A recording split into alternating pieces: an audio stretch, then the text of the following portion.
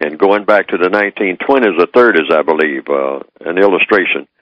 I think there was, if I recall correctly, sometimes I get my facts mixed up, but I always ask people to correct me if I do.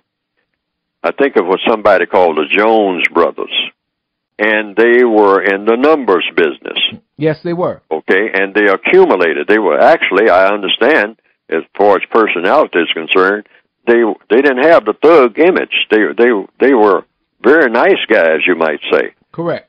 Gentlemen, and people who were family people and whatnot, and but they wanted to get out of the numbers business because the numbers business, the numbers racket, was illegal.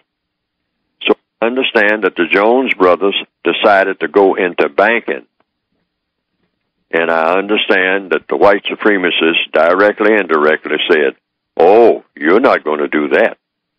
In other words, you think you're going to go legit, you black people who are doing something illegal to make money, and here on Chicago's South Side, you think that you are going to go legit and start opening banks and making small loans so that other black people can go into business and whatnot and compete with the white supremacists?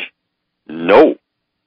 And so I understand that they put the muscle on the Jones boys and drove them into Mexico. Yeah, where they retired. Now, they had plenty of money. Their families had plenty of money, but they were no longer in the business in Southside Chicago of trying to help the people on Southside Chicago. Right. What is the message? Chicago mob took it over.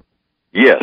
See, in other words, anytime a black person tries to do something that's going to be constructive, then that's when the white supremacists step in and say, no, you're not going to do anything that's going to help people physically and mentally improve themselves.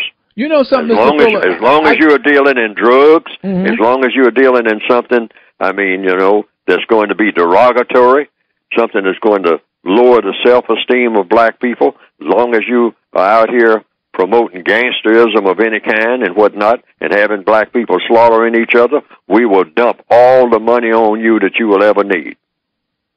You know, the minute you start doing anything that looks like it's going to help people physically and mentally, and these people have dark skin, it's not going to happen. Or we will put a hit on you in a minute, one way or another, either drive you out of business or kill you.